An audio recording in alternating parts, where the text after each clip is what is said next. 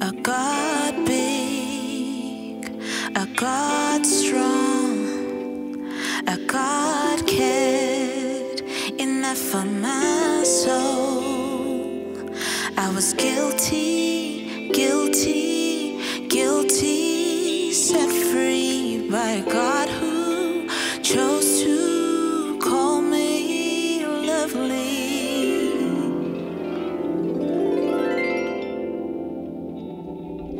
And I believe that I am who you say I am.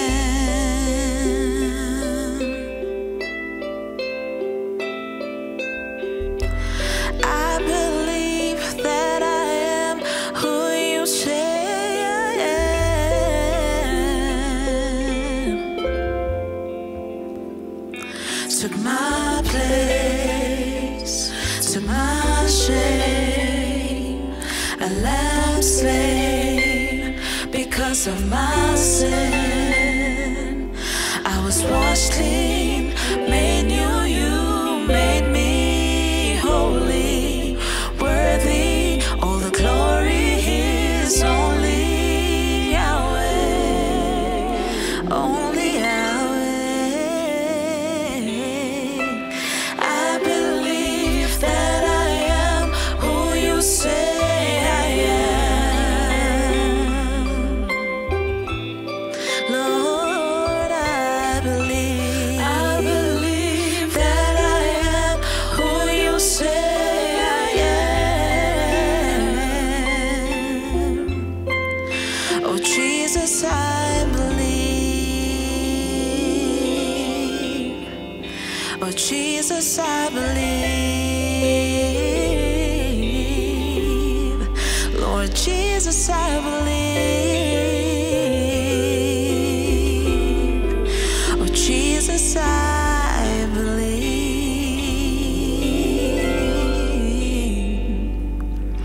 And I was formed in the womb by you. I was made out of love by you. I am more than enough.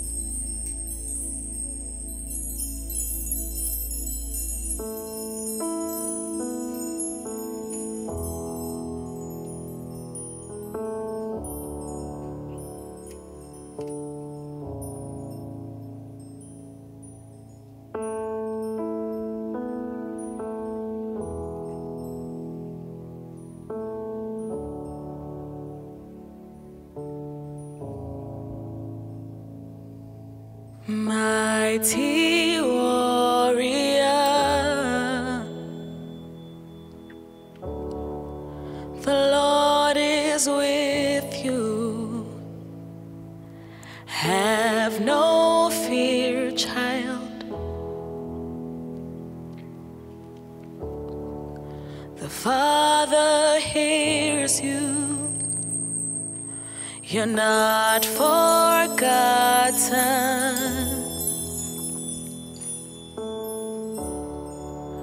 The Lord remembers, even in the valley.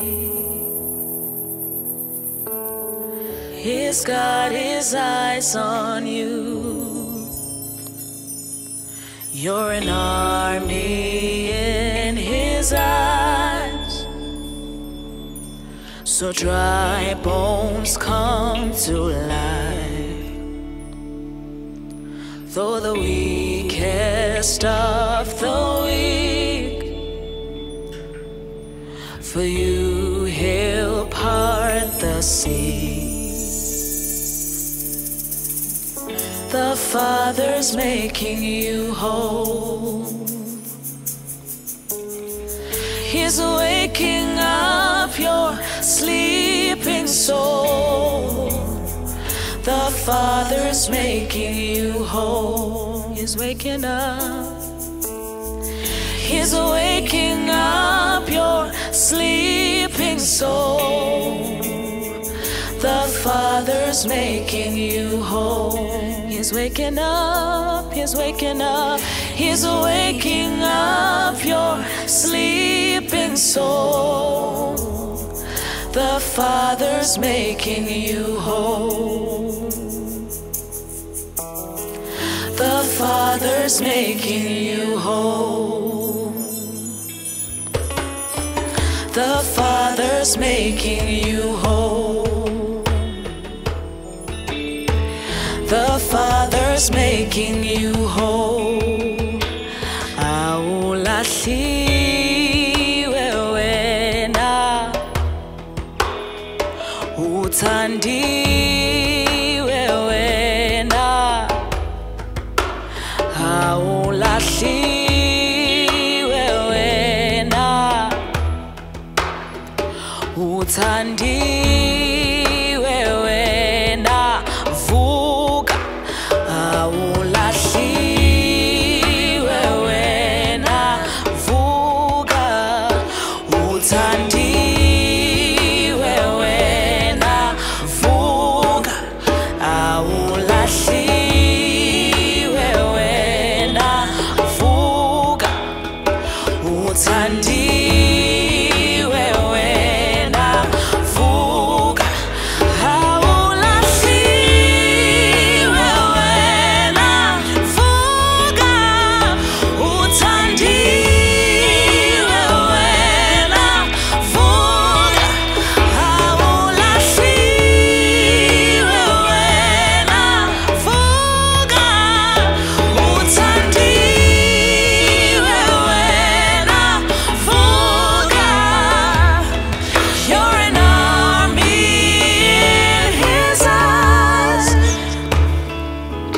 So dry bones come to life. Though the weakest of the weak, for you he'll part the sea. The Father's making you whole. Waking up, he's waking up. He's waking up your sleeping soul. The Father's making you whole. Awulahliwe wena,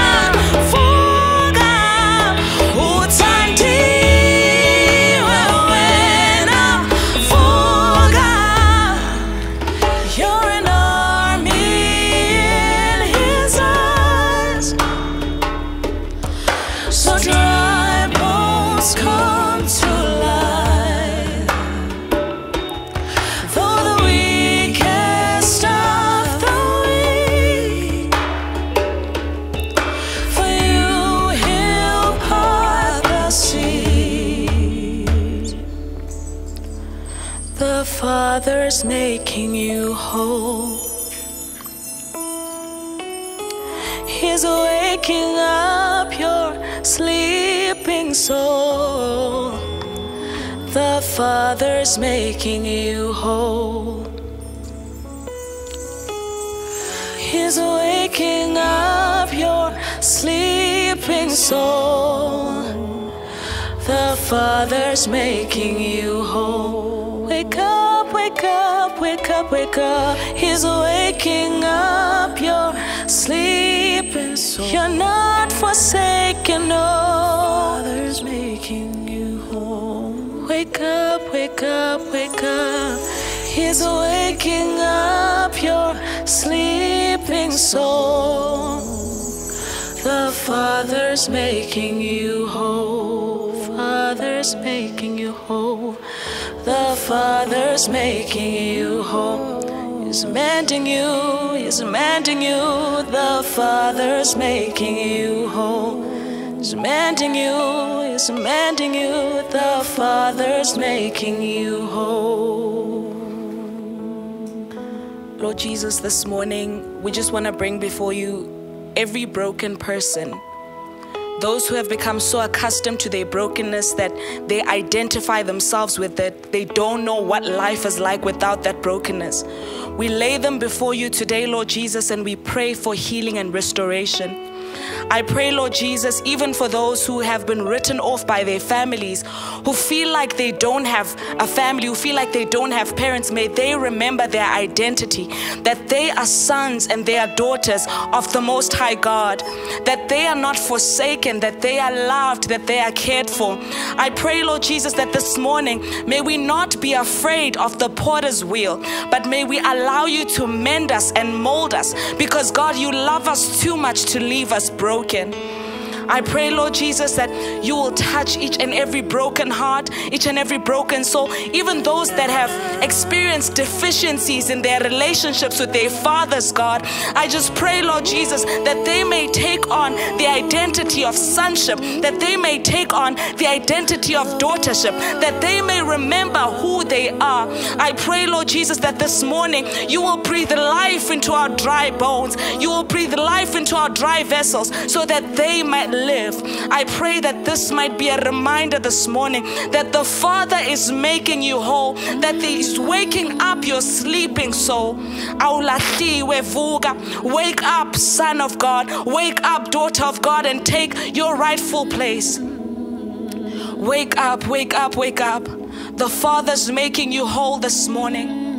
You are not what happened to you. You are not what they said to you, but you are who God says you are, and you can do all that He says that you can do.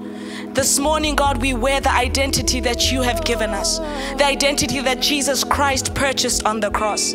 We say no to all shame, oh God, all guilt. We lay it down at your feet this morning. May you be glorified and be lifted up, oh God. In the mighty name of Jesus, we have prayed. Amen.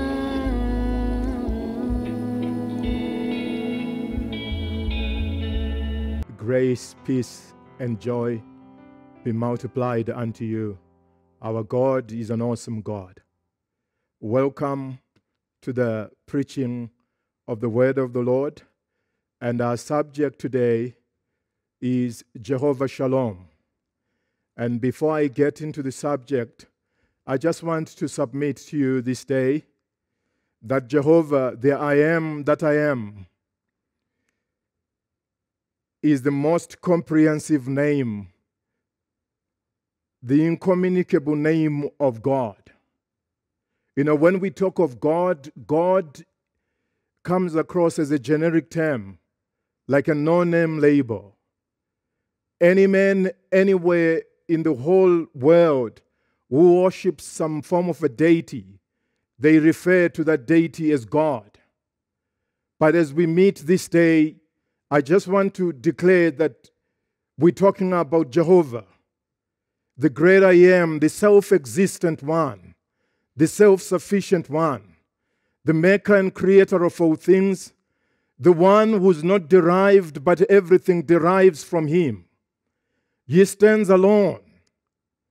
He is the ultimate sovereign All authority on earth is derived, but he has authority in himself. And he does not derive his authority from any constituency. When we look at political power and political leadership, people get into power because they are voted into power by the electorate. They derive their power from their support base, from their constituents. But God derives his power from himself. He needs no prop, he needs nothing. If we were to remove water, air, and everything from the earth, all life would cease as we know it. But when it comes to God, there is nothing that he needs. He doesn't even need me as a preacher standing in this pulpit this day. If I were not here, God would have used somebody else. There is no need in God. He is the self-existent one. And as we stand here, the name Jehovah is so vast, it's incomprehensible, it's all-encompassing. So when we talk of Jehovah, we talk of the great I am, the I am that I am.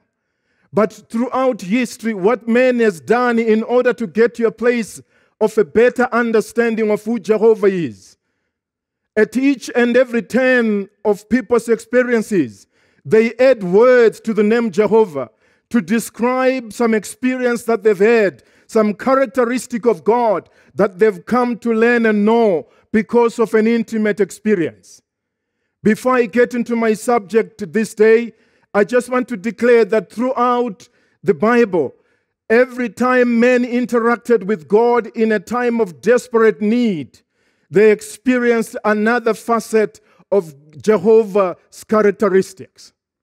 The very first mention of that we see when Abraham had been instructed to go to one of the mountains in Moriah to sacrifice his son, his only son Isaac. And just before he could take the knife and cut the neck of his son, the Lord spoke. And in that moment, Abraham realized one thing, that the Lord sees, the Lord will provide. He is Jehovah Jireh. You got to call him Jehovah Jireh. The second time we see another compound name of God in Scripture is when Moses was faced with a desperate battle against Amalek. And when Israel was losing, Aaron and Hur raised Moses' hands to heaven. And as they did so, God gave them a great victory against the Amalekites. And in that moment, Moses realized that he is Jehovah Nissi, the banner of our victory. And after that, we get to a place where the Messiah is announced in the book of Jeremiah in a time of desperate need amongst the Israelites. They had fallen into sin. They had gone astray after strange gods. And God spoke through Jeremiah that he's going to raise a branch of righteousness, even in the house of David, referring to Christ the Messiah. And at that moment, Jeremiah declared, Jehovah Tzidkenu, the Lord our righteousness. The fifth time that we see, another compound name of God, of Jehovah being revealed, is when Israel was in exile. And in the 25th year of their exile, the Lord spoke through the prophet Ezekiel. And he spoke of the soon-to-come restoration of the city of Jerusalem. And he said, the presence of the Lord will be there, and the name of the city shall be called Jehovah Shammah, the Lord is there. So this day, brothers and sisters, I just want to declare to you that we serve an awesome God. Jehovah is unlike any other God. He stands alone, he's peerless, he's matchless, he's incomparable. There is none to liken him to. He stands alone in the whole universe. The Bible declares in Psalm 83 verse 18, that men may know that thou whose name alone is Jehovah art the most high over the whole earth. I will move on to speak of Jehovah Shalom. The Lord is peace. Our scripture reading comes from the book of Judges chapter 6 from verses 11 through to 24. And it reads thus, And there came an angel of the Lord, and sat under an oak which was in Ophrah, that pertained unto Joash the Abzerite. And his son Gideon threshed wheat by the winepress, to hide it from the Midianites. And the angel of the Lord appeared unto him, and said unto him, The Lord is with thee, thou mighty man of valor. And Gideon said unto him, O Lord, if the Lord be with us, why then is all this befallen us? And where be all his miracles which our fathers told us of, saying, Did not the Lord bring us up from Egypt?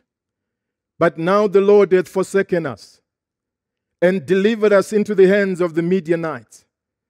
And the Lord looked upon him and said, Go in this thy might, and thou shalt save Israel from the hand of the Midianites. Have I not sent thee?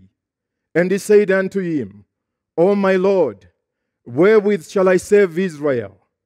Behold, my family is poor in Manasseh, and am the least in my father's house. And the Lord said unto him, Surely I will be with thee, and thou shalt smite the Midianites as one man.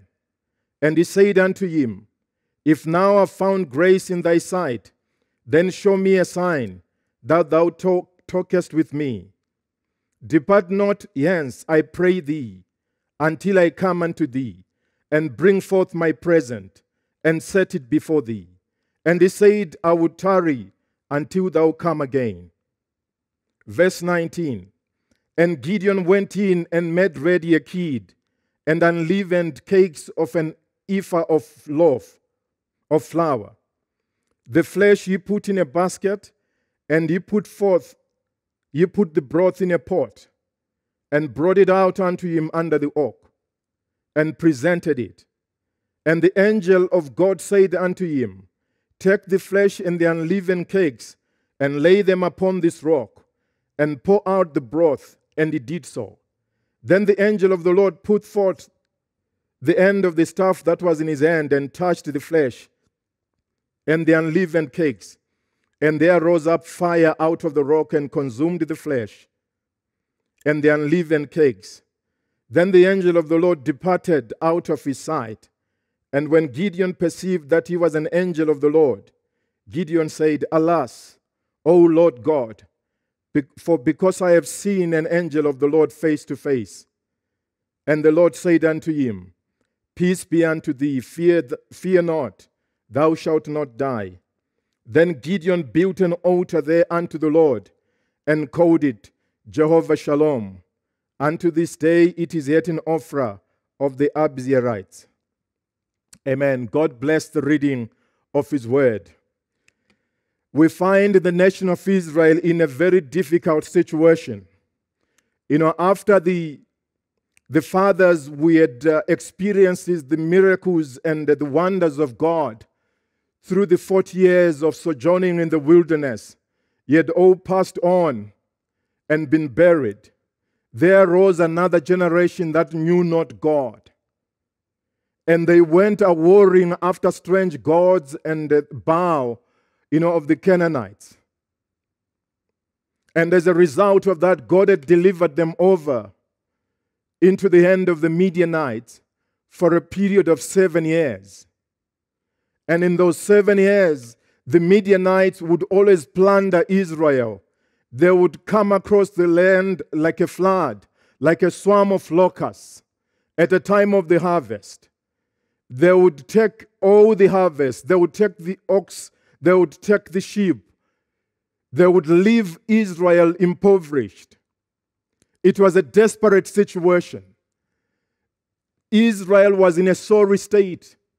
From the glistening heights of the law-giving ceremony at Mount Sinai, Israel had lost their way. They had forgotten the great signs of God that he had wrought in the wilderness. They had forgotten about the parting of the Red Sea. They had forgotten about the supernatural sustenance of God while they were in the wilderness, during which time their footwear did not wear out, their clothing did not wear out, and there was none sick amongst them, because Jehovah Rapha was in their midst. This same Israel had forgotten about the bread from heaven. They had eaten the food of angels. Their forefathers had eaten the food of angels, the manna from heaven. God had done awesome and amazing things. Even prior to getting into the promised land, God opened the river Jordan and they crossed on the riverbed as on a pavement. They had forgotten about the great exploits of God in bringing down the walls of Jericho and defeating the 7 Canaanite kings. They moved away from a rich heritage and circled in a valley of unbelief, a valley of apostasy, a valley of turning their backs on the one and only true God, Jehovah. And they raised unto themselves idols in place of the sovereign God. This is the point where we find Israel. And as we find them, the Bible tells me in the opening verses of chapter 6 that the situation was desperate. Israel was oppressed. Israel was impoverished. They had set up for themselves caves where they could hide, dens and strongholds, where they could hide their food from the marauding invaders, the Midianites. These Midianites had been defeated before by Moses. The story is recorded in Numbers chapter 31. They had been defeated before, but Israel moved away from God, and a previously subdued enemy came back to haunt them.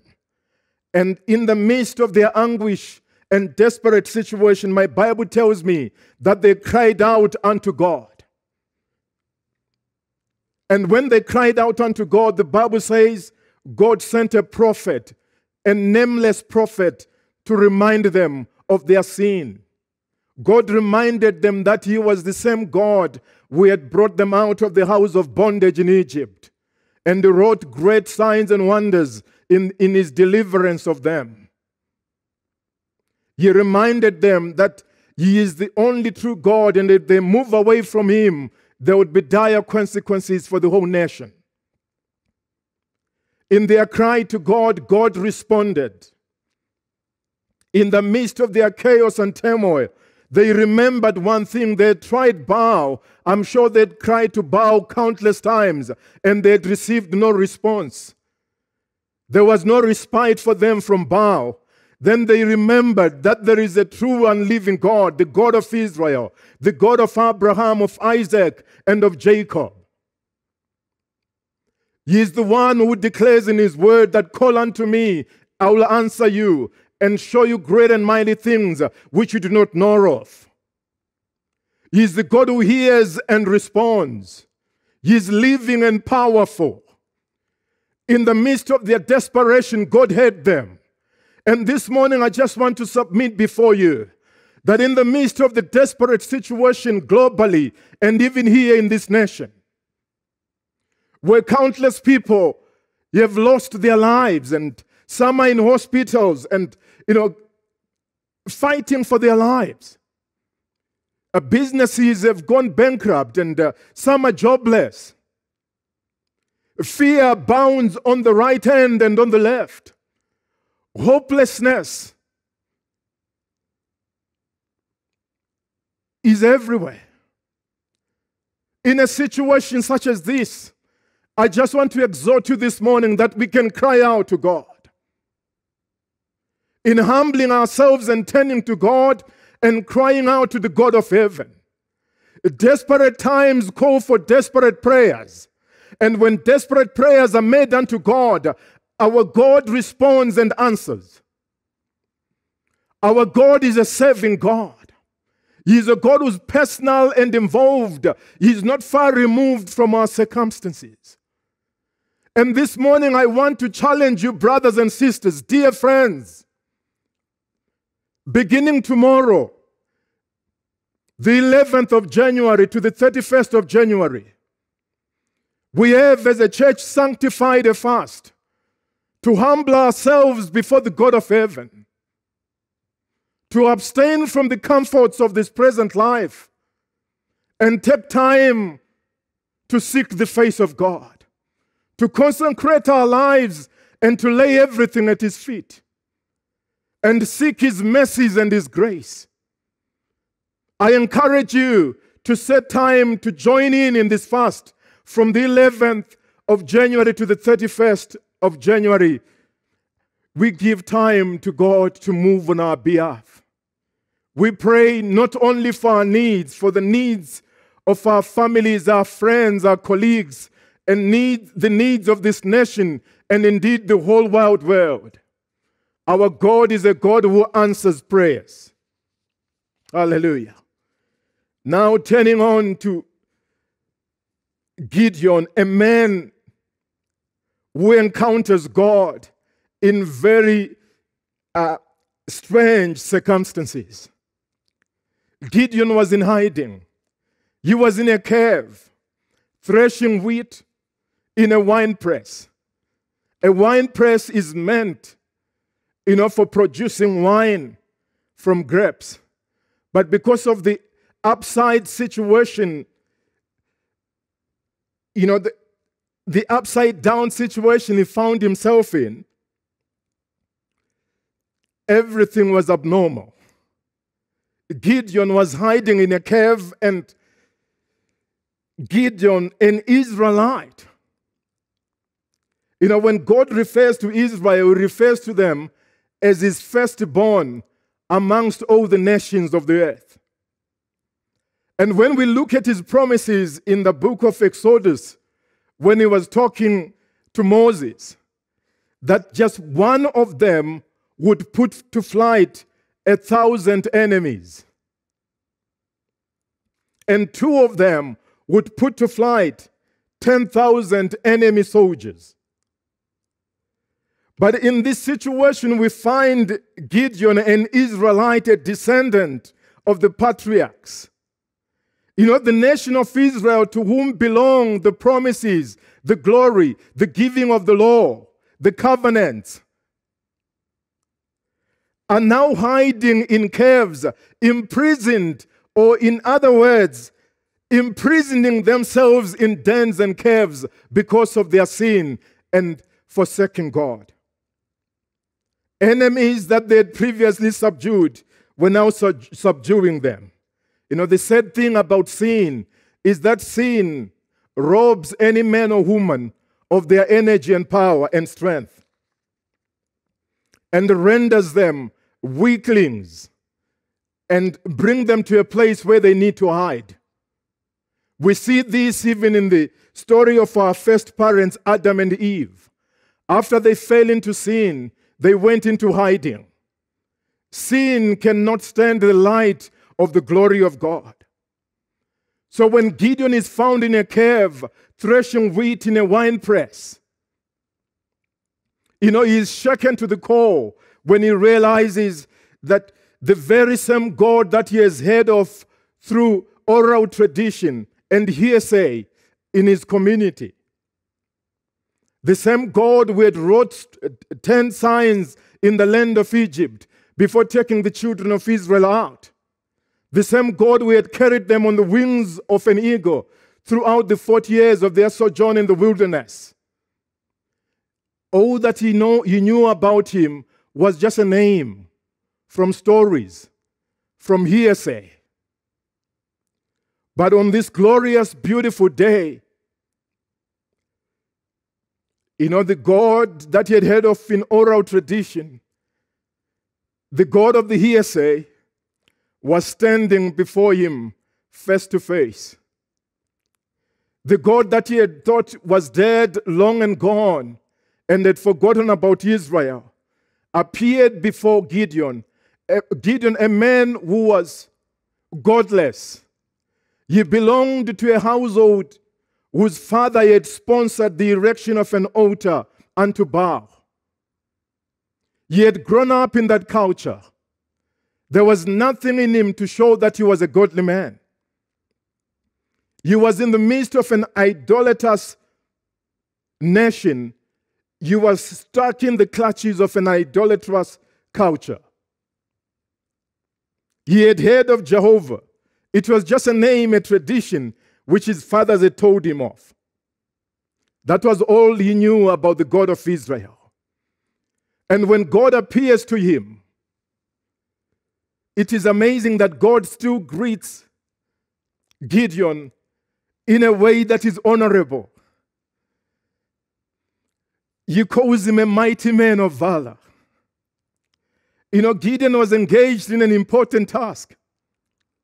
Possibly he had just a few kilos of wheat to thresh for the sustenance of his whole family, hiding in a cave, hiding it away from the Midianites. He was engaged in a good cause.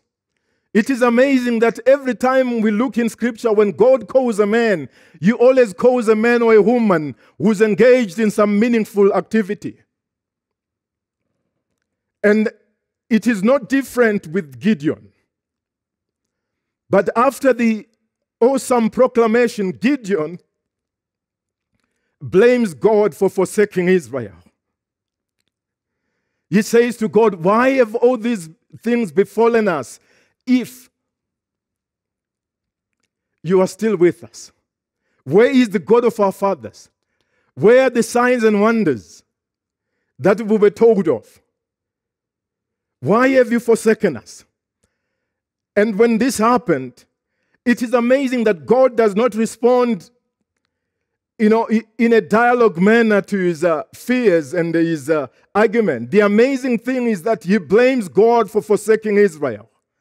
We are always blinded to our own faults. When we sin and falter, we never see the fault in ourselves. It's elsewhere. It lies elsewhere. He blames God for forsaking Israel. But if anything, it's Israel who had forsaken God. And when we forsake God, any move away from God, we are worse off. When we move towards God, we get better and better. And Gideon is very doubtful when God gives him the mandate of freeing Israel. What I just want to say is that true faith is often weak. It's often feeble. But it's faith nonetheless. The Lord Jesus Christ said, if you have a faith that is as small as a mustard seed, you can say to that mountain, be thou moved and be cast into the ocean. It shall be done. This morning, this day, in the hour that we are faced with, I just want to declare that in spite of all the doubts that Gideon had, the peace of God that he experienced passed into a peace with God. The Bible says we are now justified by faith and we have peace with God through Jesus Christ. And as we trust in what Christ has done, there is a tranquility in trusting. There is a rest in submission. And when Gideon stood at that place, he declared that he is Jehovah Shalom. He erected an altar unto God and called it Jehovah Shalom. The Lord is peace. And after he had done that, he was instructed by God to destroy the altar of Baal, and in place of that altar, to erect an altar unto God and sacrifice 2 bullocks unto God. What I just want to say this morning, anything that has replaced God in our lives should be struck down before we can see a move of God, before we can experience the power of God, before we can see the greatness of God. And when the angel appeared to Gideon, the purpose of that visitation was to prepare him to free Israel, to deliver him from the Midianites. I want to submit to you this morning that the greatest preparation for warfare is the peace of God. As a Christian, you are called to a life of continual warfare. There is no retirement. You may retire from your office, but you don't retire from the call of God. It's a call that you must remain in until you breathe the last, and you'll be able to say with the Apostle Paul, at the end of your life, that the time of my departure is at hand, and I'm ready to be offered as a drink offering. and declare that you have fought a good fight. You have kept the faith and you have finished your course. And henceforth is laid up for you a crown of righteousness, which the righteous judge will give that day. And this morning, Christian soldier, march on with your feet shod with the preparation of the gospel of peace. Everywhere you go, every heart, every individual that you meet, be able to erect the altar, Jehovah Shalom. Every household that you enter into, be able to erect the altar, Jehovah Shalom, and declare the peace of God in every life, in every household. Even in this dire hour that we are currently living in, Christian soldiers march on to lands near and afar off and declare that Jehovah is the peace. He is Jehovah Shalom. He is our peace. And the peace that we have is a peace that is independent of circumstances. When Gideon erected that altar, that monument, it was not an altar for purposes of sacrifice, but a monument unto God's faithfulness, that God is peace. And this morning I want to declare that God is peace. He is peace in the midst of the raging storms of life. He is peace, when the chips are down and the odds are against us. He is peace when everything is stacked against us. And I want to declare as I draw to a close this morning, that for peace to be obtained, there's got to be a war. There is no peace without a war. At the end of the Second World War, the Allies stormed Germany from the south and the Russians from the east and defeated the Nazis. And after that, the Japanese refused to surrender, culminating in the USA dropping the atomic bombs on the twin cities of Hiroshima and Nagasaki. After that, the Second World War came to an end, and the Allies yet conquered. And I just want to declare this morning that it's only a conqueror who can declare peace. Since 1945 to this day, the world order is shaped according to the wishes of the victors. I want to submit to you this day that Christ Jesus, our Lord and Savior, conquered all. And because he conquered all, he has become the Prince of Peace. God made a promise to David pertaining to his son Solomon.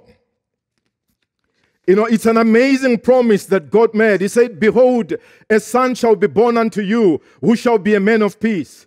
And I will give him rest from all his enemies round about. For his name shall be called Solomon. And I will give him peace and quietness unto Israel in his days." An awesome promise that God made to David. David fought his way to that position. He fought his way to a place where his son Solomon could have rest and enjoy peace. He vanquished all the enemies that were in the land and established his kingdom. And his son ushered in an era of peace. And there were no drums of war during his reign.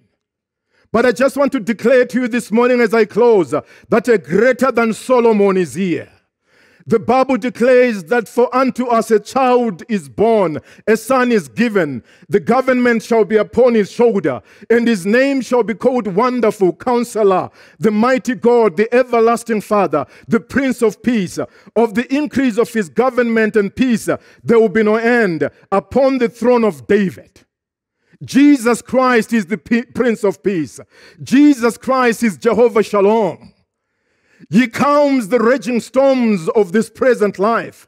He calms the raging storms of your soul, of your heart, of your mind. He knows and understands everything.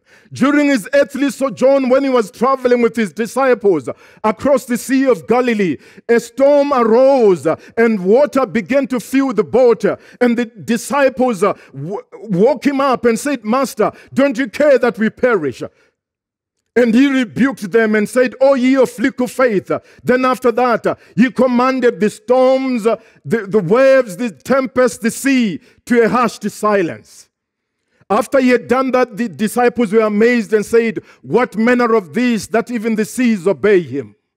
I want to declare to you this morning that the same Jesus Christ in the 21st century is able to calm the storms of your life.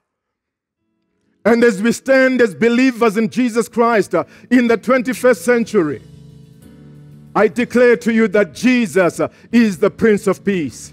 And the peace that he gives, no one can take away. You may be distressed, you may be confused, you may be stretched beyond limits. I just want to declare this morning that Jesus can be your peace.